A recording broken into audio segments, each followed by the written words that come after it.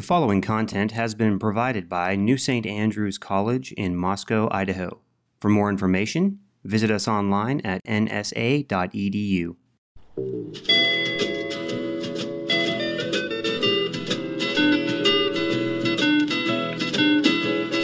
Hear the world calling, but son, don't you listen. They're only trying to drag you back into prison, that's right. Welcome back to What Have You. I'm Rachel Jankovic. I am Becca Merkel. And we're drinking holiday flat whites and being behind on Christmas. And also behind Goodwill. Oh yeah, back to our old stomping grounds. We are back to the classics. Yeah. Starting back in from the rain. scratch. We're in the rain and the slush. It snowed, it was beautiful, then it rained on top of it. So it's less beautiful now. It's not beautiful, but it's still a vista. We still have a vista. We still are gazing out over the top. What have we been doing? Well, I will tell you. I got through my Christmas party, as you know, on Friday. Yeah. Well, I should pause and say that was everything that could go wrong with a Christmas party went wrong with the Christmas party in advance. Well, you could just say with the kind of party that you throw for a lot of people where a squirrel eats your brownies? Yeah, the squirrel. That's the one. The squirrel ate the brownies. Now, the thing is, I should have known. I should have known. This is obviously old news to us because we just comment. We're just like, yeah, that squirrel. Like I had a squirrel sabotage the kids' brownies. But first, I should have known that the whole thing was destined to have a bumpy ride because I did these I have to say, they were cute invitations, printed RSVP cards. It was for... I forgot that this is how it started. This is how we commenced. Mm-hmm. So, it was a party for staff, faculty, and board for NSA and all their families. So it was like 150 total, like adults and kids. And I did these cute invitations and I stuck them in all their pidge boxes at NSA.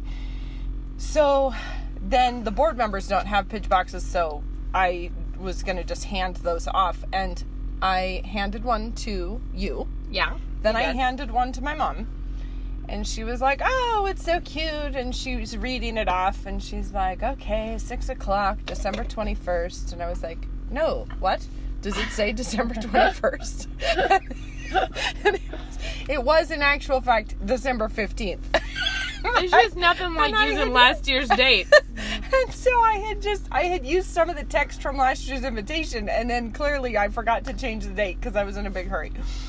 And that was not it was not an important piece of information. So anyway, I had to go tearing back to NSA, wildly retrieve all the invitations that I had handed out, then try and figure out who had already taken theirs, and then get them the news. And you don't know who pulled it out of their pidge box, put it in their Google Calendar, and then set it back in their pidge box. That's also possible.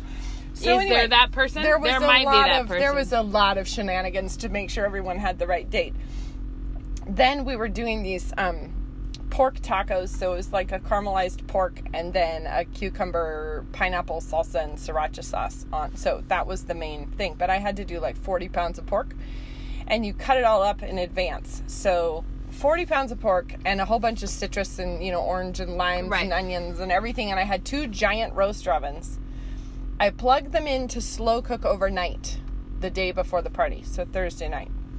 In the morning, we arise, and they were sizzling when I went to bed. They were getting going, and they were sizzling. We get up in the morning. The breaker had flipped, and I had 40 pounds of raw pork that had sat at room temperature all the night long. So that's really 7 hours. When cooking large quantities of pork, it's best to hold it at room temp for a long time. Indefinite and unknown amount of time. And you're staring at all this pork going, our house is pretty cold overnight, right? You're like, nap. No. Nap. And not to mention all of the... Fire me from the catering position exactly, if I but ever make all that call. of the, hours of chopping it up in advance. So it had been room temp for more than 7 hours. It was because, you get it from the store. I'd gone to Costco. And that equals not safe to eat. Not safe. So we had to throw away, the day of the party, 40 pounds of pork, rush to the store, buy another 40 pounds of pork, start over, slow cook it all day. Who needed those first 40 pounds anyways? No, and who needed that extra time in the morning when I was also giving finals still at school? Yeah. I was having to run to school, run back. Anyway, Ben was a champion. He cut up that 40 pounds for me and got it in both times he cut it up. Got it in the roaster ovens. Then I had done 2 trays of brownies for the little kids, because the little kids go upstairs and they have pizza and, stuff. Watch a movie. So I'd made 2 trays of brownies. Somebody was going to pick them up off my porch. And so I was like, I'll just set them out there on the table. And there was a snap-on lid, which I then walk out onto the porch to surprise a squirrel who had taken the lid off. Like he had gotten the lid off the brownies and had eaten out one corner completely. He was sitting on the brownies. So it's not every day that happens. No, so, and this is also the day of the party. So then you're like, well, nobody wanted a brownie. The kids will have half-size the brownies that they were going to have, because he only hit one pan. Because that's another food safety thing, is to not serve the brownie that the squirrel was sitting on. Even though it looked untainted. Just a hot tip to our listeners. Don't try to use it after the squirrel sat on it. After the rodents have been involved. I'll leave it alone now. Out.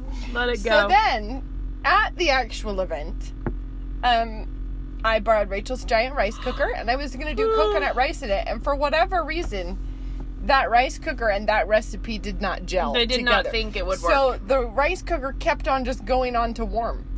I would put it on cook and it would flip to warm. I think it was burning on the bottom, so I think it was just too thick of a thing, so it turned and the rice off. remained crunchy throughout the evening. I couldn't ever even serve the coconut rice. So I felt like the food table was a little thinner than I wanted it to be, because the rice is kind of a piece of that. It was there's tacos and I had I should say, from my perspective, I ate the meal and I wasn't looking around wondering where the coconut rice was. Yeah, it was a good meal. From my perspective, looking at that buffet table, and plus with the way everything went wrong that day, I did not have time to get it decorated very cute. It didn't matter. Anyway, it was cute. People were fine. Nobody knew. Well, except for that I told them, but. Because it was too funny to keep to yourself. It was too funny. Threw away 40 pounds of pork. The squirrel got at the brownies. First, I had the wrong date on the invitation. Anyway. It was good. It made me think that the forces of darkness were against us. I told Ben my theme verse of that day was, the stars in their courses fought against Sisera. Yeah. But we got through it. And it was fine. And actually, I have to say, the pork tacos turned out. And it was good. Yeah. It worked. Yeah. It worked. But that was my little excitement on Friday, and that was peeling right off of a finals week. So it was very busy. Our first day of break. Our kids are on Christmas break now.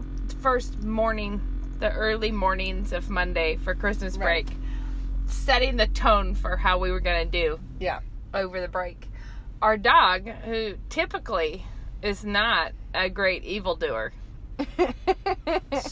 became one. 4 of those big plastic candy canes full of Rolos, which were a support piece to some nephew Christmas gifts. They would like to make it a little more fun, those.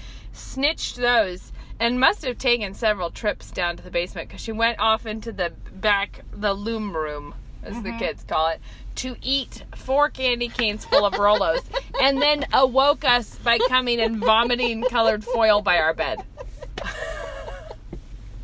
So it was just really setting the tone for how Christmas break was going to be so peaceful and chill, and nothing untoward was going to happen, know.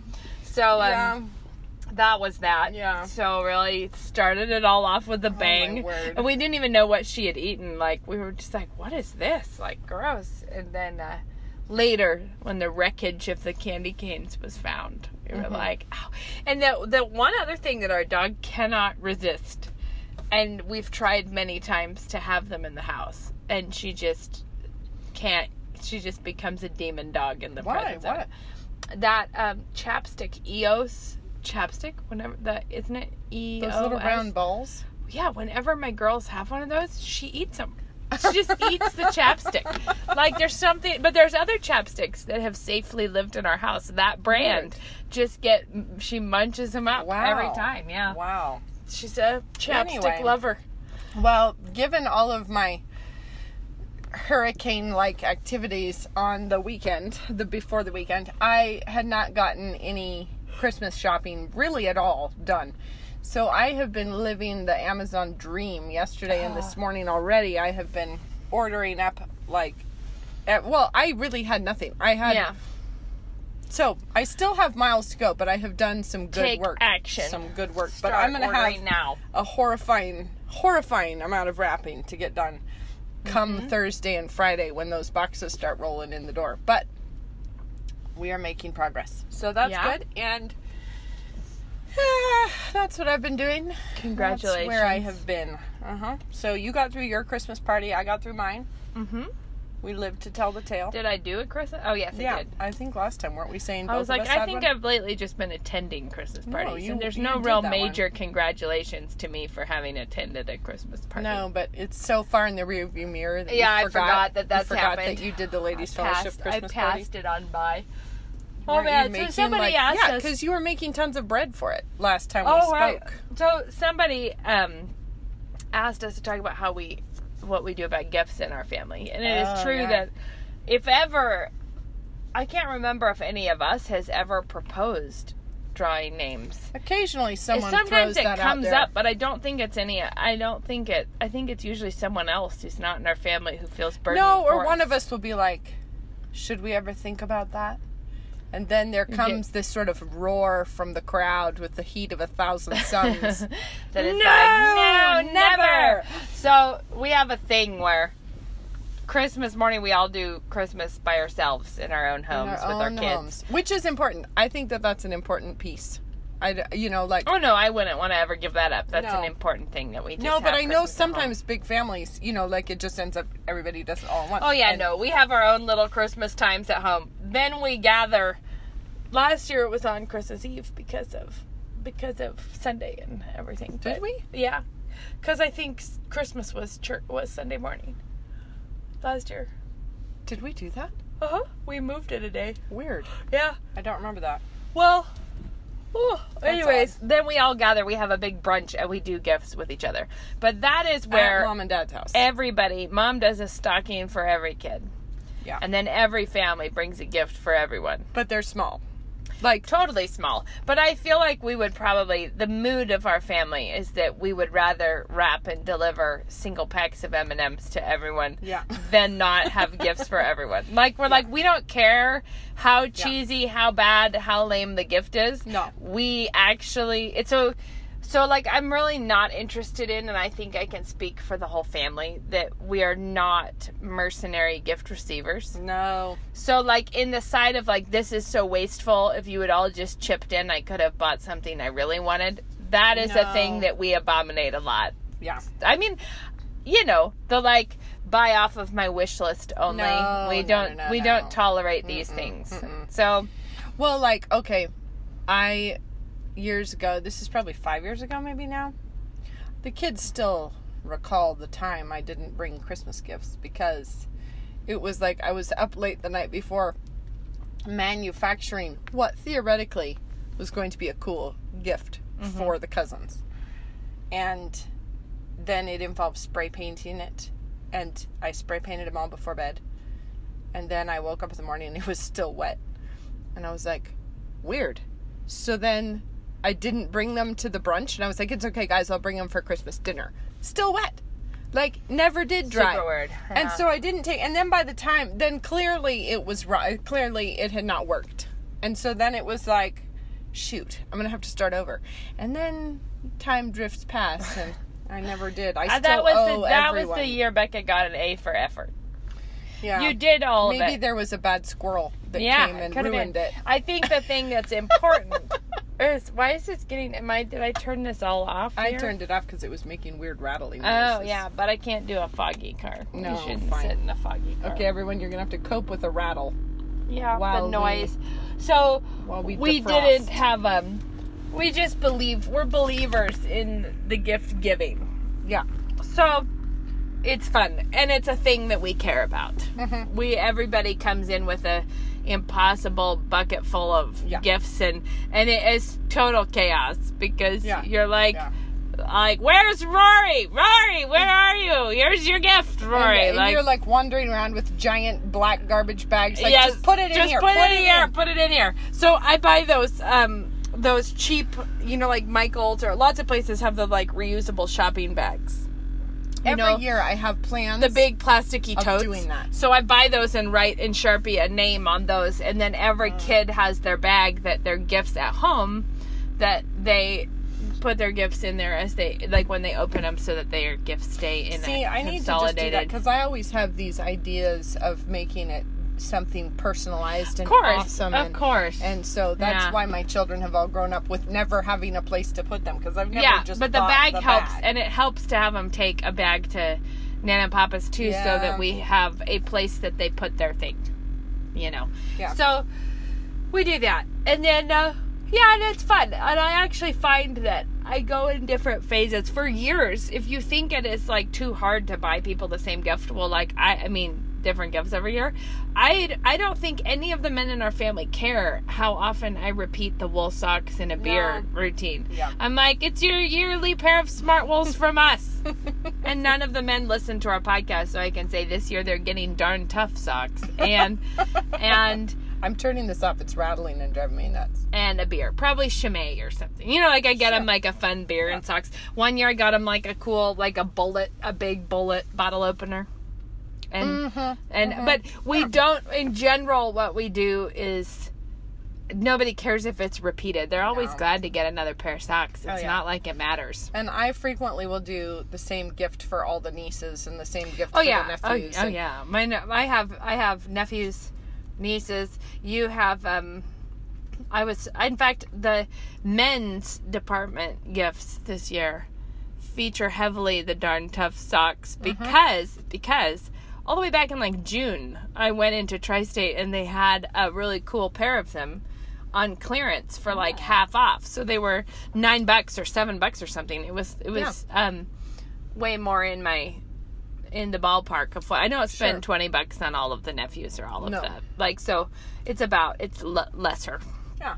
So I just bought like however zillions of pairs of that darn tough sock, and I've had it in a box in my closet this whole time. So, well, I scored for all the nieces I was just telling you, this little bracelets. It's actually a cute little like gold bracelet, but it holds a black hair elastic around your wrist, and it actually is kind of cute. But I found it, like I'd seen them for like $30, but I found them in an outlet mall for way discounted. So I basically just bought out their whole supply. Give me all you've got of these. Last year in January, I went into an Anthropologie having its big clearance sale. I found these little embroidered pouches. They're like a keychain pouch with a tassel, whatever, with the initials, with an initial embroidered on it. And it was like, we got that basket down, and I mean, we searched, like, are there all of the nieces' initials in here? And then, ta-da, we got them, we nailed it, but that was in January, way before. So if you're going to be buying gifts for this many people, you do need to be having a running start, because it gets lame if or you could just go with Rolo candy canes if your dog likes them. Well, I wish I had gotten a running start, but I didn't get much one other than the niece ones. But no, but it just helps. I'm just saying it helps to be thinking about it in advance. I like the overabundance of gifts, even if they're like funky and small, and like it's just a great. No, and one of the things that I love about it is that my kids all think of themselves as being gift givers. Yeah. Because they're like Daphne has a list of things we need to buy for her to make all of the cousins' earrings. Like she's like, I have a lot of gifts to give. Yeah. And while it just continues to add to the chaos, it also is making people who love to give, and that's really important. Which is really awesome. That's like the key the key that we care about. Yeah, exactly. Yeah. So basically, we give a lot of gifts. So that's not what we that do. we're trying to be judgy of people who don't. No, who we do lots of gifts. Draw but, names. but we don't do massive, extravagant lots of gifts. We keep it. No, we don't. Keep it on the small end. But it does make for a fun party. And then we all go home and we lay on the floor and we pant for a while. Yeah, breathe And into a then paper bag at home for a And bit. then we go back and we do a Christmas dinner at Mom and Dad's. And that's where Rachel is. Are you going to bring your bouche? I'm totally gonna bring a Bouche bouche de de Noël. Noël. I don't know what else we're having. We need to figure that out. Anyway. And we always do, typically do Chinese takeout Christmas Eve. You do Chinese takeout Christmas Yeah, you Eve. guys have been for a while. We I don't know do. what we're doing this year because now we go have to other Ben's family. sisters, and her It's fun. husband makes spaghetti and meatballs, and it's fabulous. And we do Yeah. our celebration with them on Christmas Eve. Yep. And that is also fun. We always do a piñata for whatever reason. We've been doing it with the cousins since they were little, and we do a piñata outside in the snow. And so it's gotten funnier as the kids have gotten bigger, actually. So we still, like, one of them is married and I'm two still are doing in piñata. college, and we're still doing the piñata. And now that we actually Rachel really can't handle fog on the I windshield. can't well, take I a can't fog. either if I'm driving, but somehow if I'm parked, It's I'm the okay. basis. It's one of the foundational problems of my overstimulated Yeah. Okay, well, life. just roll it down. Anyway, the thing is that we now live on a corner across the street from St. Mary's Catholic Church. And we have not planned it this way. It just keeps happening that we're doing a piñata out on the corner because that's where the Yeah. tree is, as all of the Catholics are rolling in for the Christmas Eve service. And we're like, don't mind us. We're all dressed for the Christmas Eve service ourselves, but we're doing a piñata in the snow. Don't worry about us. And so we used to do Mexican food, which is why the piñata happened, but Yeah. somehow it morphed I love it. It's it so morphed good. into a piñata and then spaghetti and meatballs. I told Becca that Moses, our 2-year-old, has just right on time with Christmas. Out popped the old man. the old man. Out popped Adam. Adam. Adam has come. Adam, there you are. Yes, you're like, there you are. But it's just so stinkily funny. No, I because- have to turn this on because I'm freezing now. So Okay, well, turn it everyone's gonna on. cope with the rattle so that Rachel will roll her window So up. my nightmare life would be Gosh, we've got to being get that stuck fixed. inside of a red interiored car because they smell worse. They smell like A nice plush red I don't velour. know. It's from my childhood. I don't know if the red upholstery actually smells like the red dye, but red interiors of cars from what era were those from that I would have to be in? The I would 80s? say 81. 80? That, like, burgundois. That horrible, fuzzy, the Chia Pet car. You know those? My grandparents had one that was red interior. You get in there, and it was like instantaneous sickness. And so Yeah. I remember developing, my theory was that, like, worst case would be my hair's down, which it is right now. Yeah, it is. So that's adding to the so fog going problem. down your turtleneck. And I was like, then you'd be wearing a turtleneck or something equally frustrating. And you'd A have coat your with hair a hood. down. Yes, you'd have something. The radio would be on just enough to be bothering you, but not enough to really hear it. yeah, right? And probably one of the windshield wipers, because the interior would be fogged, so it'd have to be like raining. And one of the windshield wipers would have to be missing a major section a of patch. the windshield. Yeah, and then ideally there would be some sweet smells, like people eating donuts or something. And that is my ultimate. 7th level of hell. It is my 7th level of hell, plus what would probably make me do some glorious car sickness. Yeah. So anyways, fog on the windows. I have to act early and act fast. Okay, well, to fine. deal. And now we're all going to have a rattle so that Rachel doesn't have Yeah, it. sorry guys. fog. I'm a needy person. So anyways, back to Moses and the old man popping out. out. Popped the cloven hoof. Oh my word, we were laughing so hard because yesterday he's at the table like playing with something, messing around, and then Shad says from behind by the Christmas tree, it's like, oh, there's a present for me, and Moses startles like he had been shocked or something, like it's just like, and he just yells, Shad, mine. I'm like, you're well, hello, Adam. Hello, the sin nature of man. There you are. And so Moses has been in kind of an intensive training camp for godliness at Christmas Can I time. just throw in a side editorial remark? Yeah. Never let that flit past unaddressed. No, my heavens above. Because, unless you want it to stick. Yeah, unless you want this it is to the stick. new way that you want your child And then to be. you want to picture that in a 35-year-old man. Oh, yeah, it goes real well. Anyways, the thing that we've been doing with Moses is saying, dragons say mine, good guys say yours. It's like, so that's the rule. Are you a dragon, or are you the guy who kills the dragon? Moses plays with guns a lot, with rifles or Nerf guns or whatever. And one of his things is dragons, because he'll ask me he'll come up and ask me to open the door for him. Right. And I hold the door open, and he shoots dragons out the back door. Well, that's It's good. a thing he does. So the dragon is... Are you being the guy who kills the dragons, or are you going to be the dragon? Actually, when our kids were little, we actually had an offense. Maybe I've said this before. An offense in our household was being a dragon. Yeah. And it was generally what it meant was you've taken the treasure and you're lying on top of it, and you won't let anyone else have it. Which is amazing that that's actually a thing kids do. It's like hoard the blocks and lay on top of them. Lay on him so that no one else may You're touch like, the this block. is actually just like a dragon. Yeah. And that's not the thing we're we like, want you to do be. you see how you're being a dragon? Now we're going to go into the bedroom and talk about that. Yeah. Anyway, so being a dragon is a special temptation at Christmas to become a dragon. And I think it's Moses just hit that age where he's turning aware. it on again. He's aware of Christmas. He's aware of presents. He's aware of and he's aware that he will get some. Yeah. So, our heating department is failing us today. Guys, it's kind of a pain. So anyways, it's so funny though, because I have the big thing of peppermints for him. So after we've recovered and talked through the issues, he has to go around offering them to the kids and saying, "Merry Christmas, Lena," like giving them a peppermint without him having any. He has to do it without having any.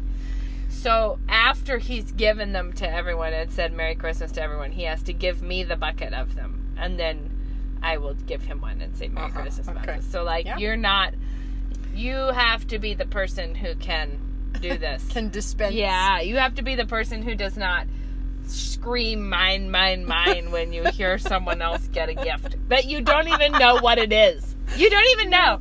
You don't have any knowledge whatsoever, but you know that the wrong name was attached to that gift. It's so funny. It is such a basic,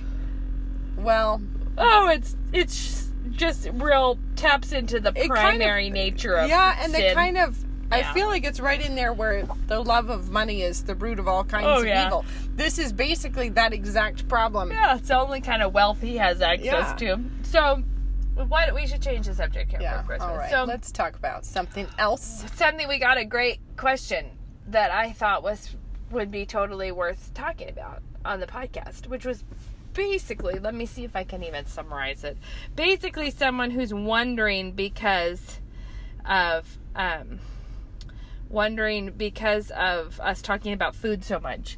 If we think that food is a thing that women are like a woman who is being a wife and mother is required to be interested in or caring about. Basically, let's see, I'm looking at the question right now. She said, the issue is I have certainly been convicted via the podcast of not pursuing this area as I should for my family, but I just don't know what is the as I should part. Like, what is the part? Like, I think the question comes down to, what if this isn't my natural level of interest? Like, I'm not naturally interested in this, but I'm a wife and a mother, and I'm responsible for the food. Yeah. So, does it matter that I don't like it? Is this something that I have to confess that I'm not interested in doing the food? Because it's the way we talk about it, we are both obviously interested in the food. Yeah. But I would say that our mom is now, but she wasn't when we were younger. Yes, she was. No, different. It was different.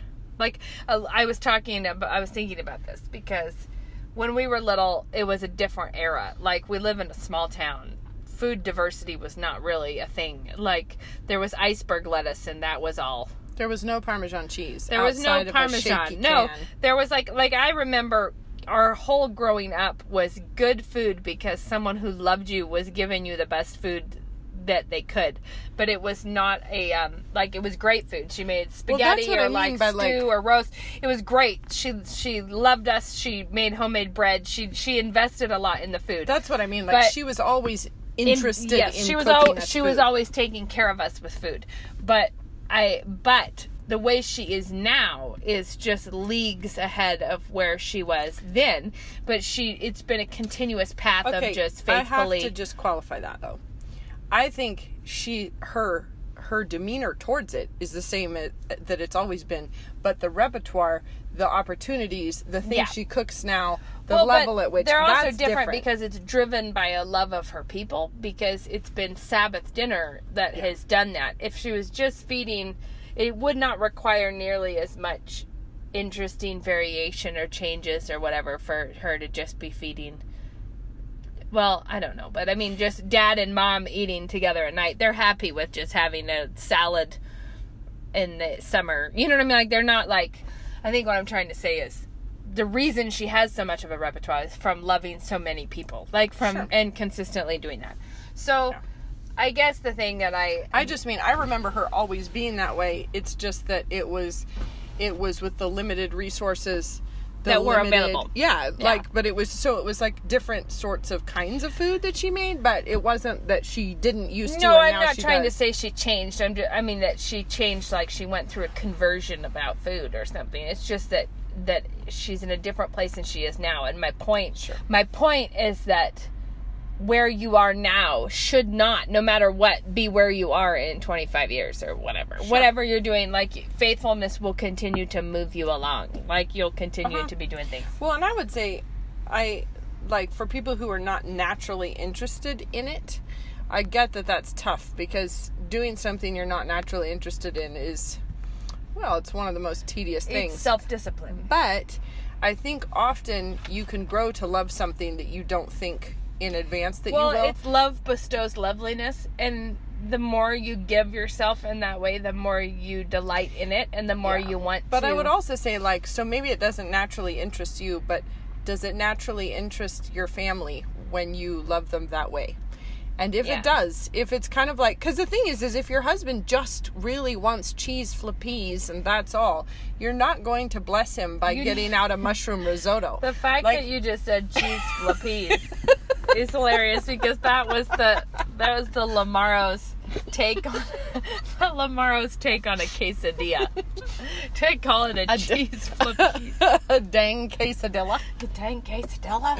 So anyway, the thing that I think is important is to walk back from the question of where you feel to see, like, what's the role of food in the life of a believer. And the thing that I would say is that just super fundamentally, like, let's just back it up.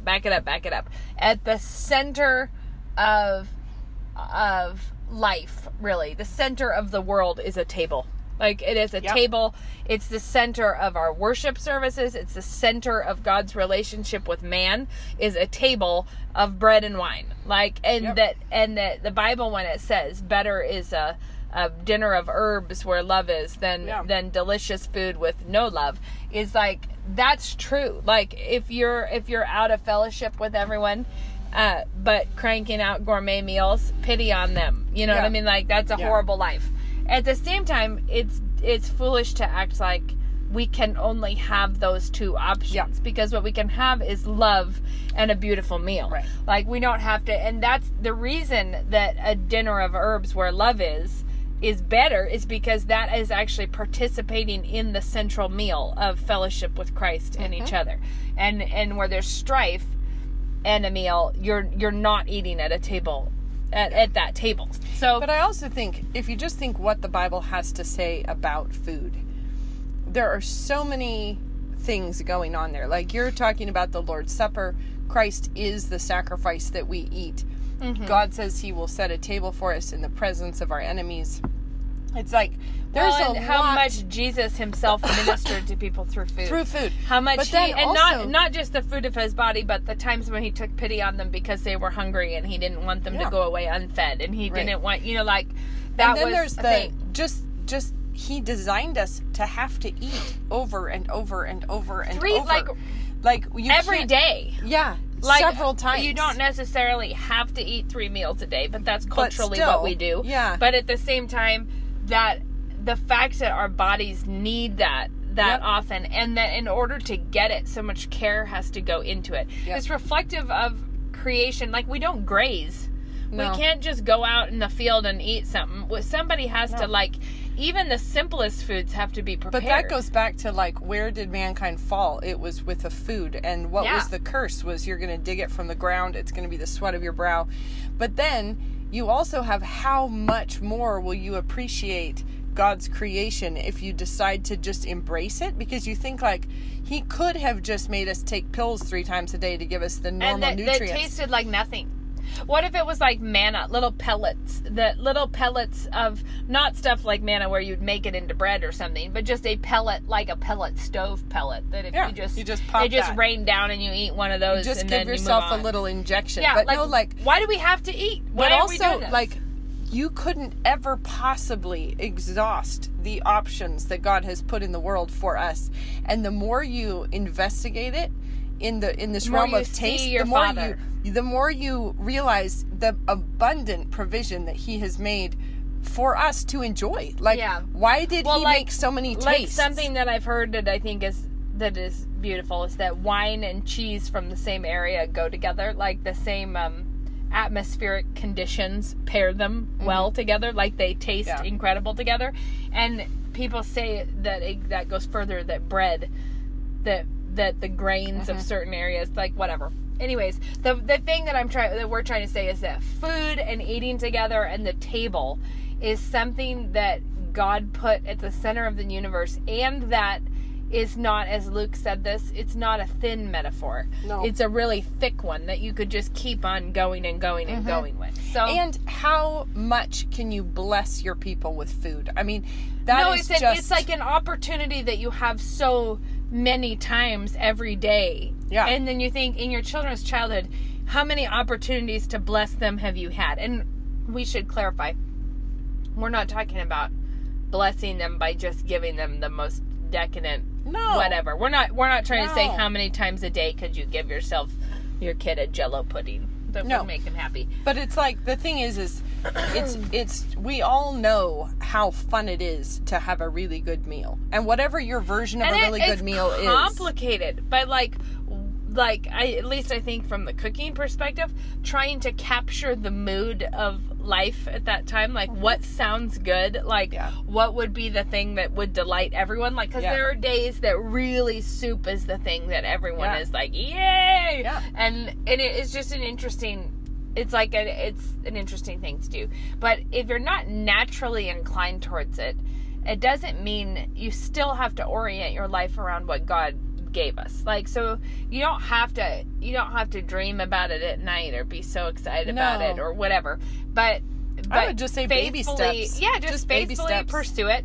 And as far as that particular question goes, pray about it. Like just say, Lord, make it clear to me if I have a bad attitude about this, and if I don't, help me to take small steps towards learning more about this. Or if it's just like, it's not super interesting. Like, there's things that I feel like it's fine. You don't have to be interested in it. Like, computer programming to me leaves me utterly devoid of enthusiasm. Like, I'm not interested in it at all. But on the other hand, I don't think that food is quite in that same category. You know, like, we all have to eat food every day, even if you're not interested in cooking it. Even if you don't like it, you're making decisions about it. You're making decisions about it every day, multiple times. And so I don't think there's any requirement that everyone has to be gourmet. But, or, like, you don't have to be gravitating towards the food magazines, or, like, I can't wait. Like, there's no need to think that you have to be. But I also think that this is an area where the more you dig and the more you learn, the more you can be just stunned at God's creation. Well, like, I'm just going to say something. I'm going to soar to the next level of too many things that we're bringing up right now. Why not? But feminism has had so much to do with our perspective of not admiring this kind of work. We think of it as not being important or powerful, unless you're getting paid for it. In which case it becomes valid. It's cool then. The thing about it that is feminism teaching us that this is not important work if it's serving others. Like if you're serving, if you're doing it for other people. This is the thing, is that women, when the Bible talks about women being a weaker vessel, or women being like, I think it is not saying, like, it's not saying women don't have strengths or don't have power in certain areas. So, for instance, the strongest warrior in the world cannot make a baby. Do you know what I mean? Like, it's a different kind of strength. But it is also, it's not strength that's not fighting. I think that's the thing that is, you think, well, we're in this big battle to, whatever, and I have to stay at home and do the thing that doesn't matter. Like, that tends to be the perspective. No. And it is like, no, because the work of having children and raising children, as my husband says, we're just like, what we're trying to do with our children is we're trying to shape their loves and their loyalties. We're trying to give them and fat souls. That's what we always used to say. Give them fat souls. Yes, and that is not a thing that is not impactful in the world. No. And so when you think of things like so one thing that really matters to my kids is the homemade Danishes Christmas morning. That matters. Yeah. And for whatever reason, that one got traction. I've made things that didn't get traction. That was one that they were like, this matters. But I know every year that you do that again, you are just shaping, it's like just shaping how they think of, like, it's just a certain kind of joy that shapes the kind of people you have. Like, women are in the business of making people.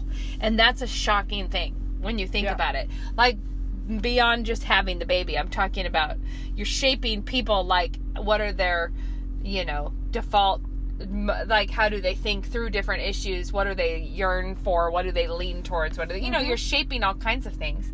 And food is one of the primary weapons that a mother has in, like, the culture building, people shaping. This is an incredible resource that you could be using for great good. Right. And that's the thing, that it's like, whether or not, it's kind of like, weaponry is I guess I'm just saying, if you really needed to be equipped, if you really cared about the fight, God has given you an amazing weapon here. Which is, and to not pick it up or to not be interested in it is in some way not really, it's like, you got to honor God with what he's given us. Yeah, and that's not to say that every meal must be phenomenal. Because, of course, it's like, there are so many days you're like, make yourself a dang quesadilla. Yeah. Or make yourself a piece of toast. Yeah, there's stuff in there. Have some cereal. Make yourself an egg. I don't care. There's plenty of that. Totally. But it's also just like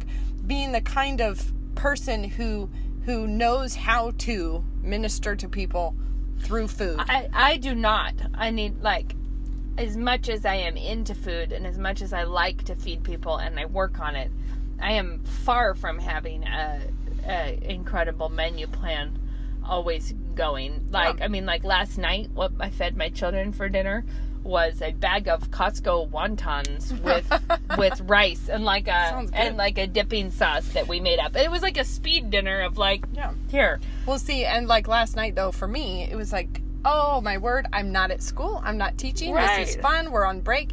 I was like, it felt like you were saying earlier, what sounds good right now? I went out and just bought a pile of steaks and did baked potatoes. Oh, that's super fun. Yeah. Where it's like, and we did like a blue cheese butter on top with some green onions mashed in there. And it was like, it was on point, I must say. Yeah, you tapped into what everyone wanted. It was like, a big steak and a baked potato. That is the answer.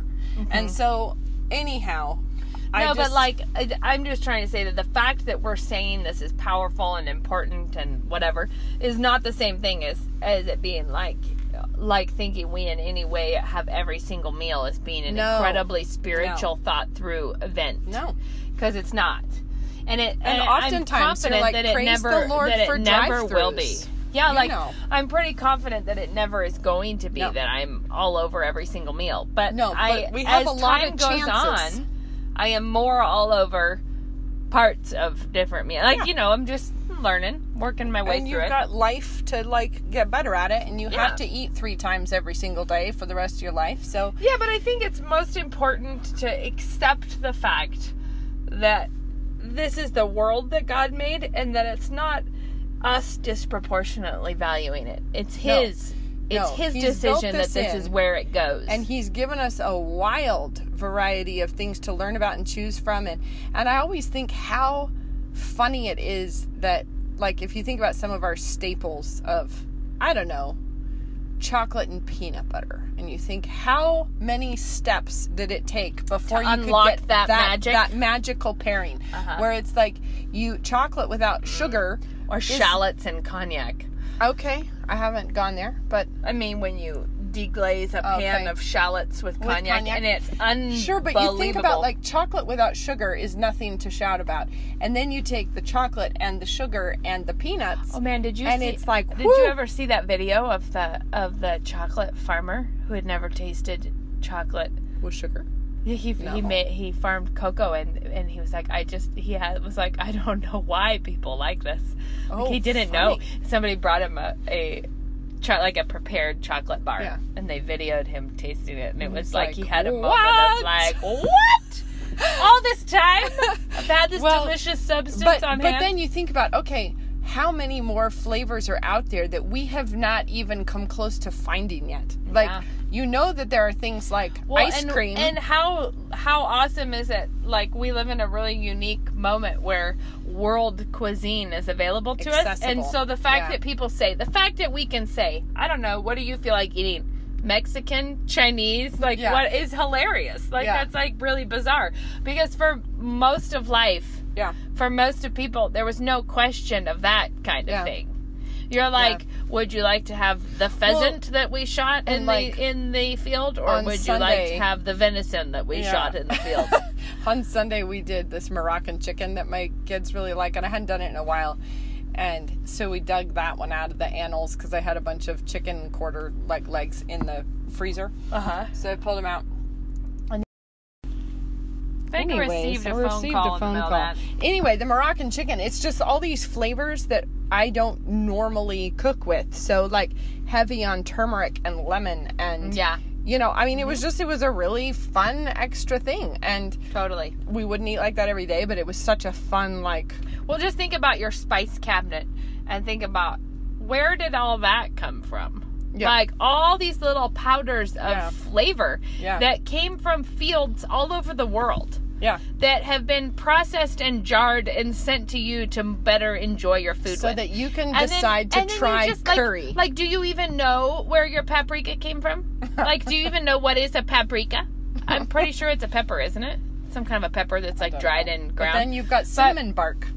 Yeah, you got trees from Vietnam giving you their bark to flavor up your holiday things. And, you know, there's a level on which you just have to think deeper about it and thank the Lord. Like, be like, this is a tremendous amount of gift. Like, there have been people, you know, like, this is unbelievable. Yeah. And then just things you can do with cream. And then here's another mind-blowing. Daphne made me laugh so hard the other day because she was like, Mom, wouldn't it be amazing if... And then she said... I'm gonna stop right there. And she said, because last time I started a sentence with that, I said, wouldn't it be amazing if you could cook an egg inside of its shell? And she said, and then I realized I was just completely ignorant that that's how we made hard-boiled eggs. That just so made me laugh. Like, how did you miss that piece of info, child? And but the point is, like looking back, like, fundamentally in more gratitude at how you were given the food resources that you were given. And it's like, Lord, you're kind to us. Like, this is unbelievable that we're like, basil? Yeah, let's use basil. Fresh or dried? Which way would you like that flavorful ingredient? Exactly. Like, I don't know. There's just so much. There's so much gift in it. And I think just, like, take a couple little steps in and then just wait there and then take another couple little steps in. Even if it's something like, I mean, we have no way of knowing what your regular food habits are, but even if it's something really minor, like, why don't I try making a homemade salad dressing?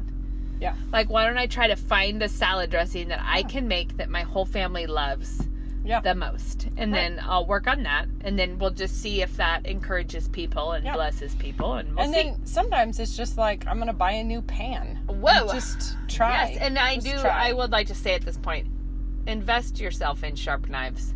Oh, mine are Because so dull now. Nothing so dull. brings a life down quite like having dull knives. Mm-hmm. When you're trying to cut up like a roast and you're sawing it and sawing it and sawing it and just reflecting on the evil textures of raw meat while you can't get through it. Anyways, we probably should stop. We should go. We need to be done. We're looking forward to a Merry Christmas. Yep. And Hope there were some too. other questions we meant to get to, but we didn't, so maybe We'll cover next them time. next time. We'll get there. All right. Merry Have Christmas a lovely to all. Christmas, everyone. Yep. Bye-bye. Bye.